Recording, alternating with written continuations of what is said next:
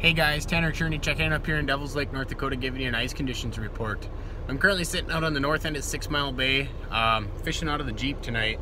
As you can see here, I drilled a hole, put the Vexlar down, got off work at 5 and decided to go hop around for a few minutes just to see what I could find, check conditions, see if there's any active fish. We're coming off a brutal cold snap the last couple weeks. We had about 7 days of sub-zero temps, which really helped get our ice moving along to right where it should be.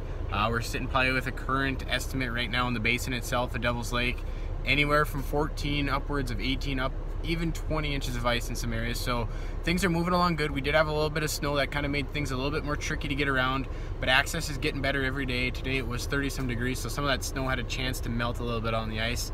As far as the fishing's been going, the walleye bite's been best that first hour in the morning and that last hour right before dusk.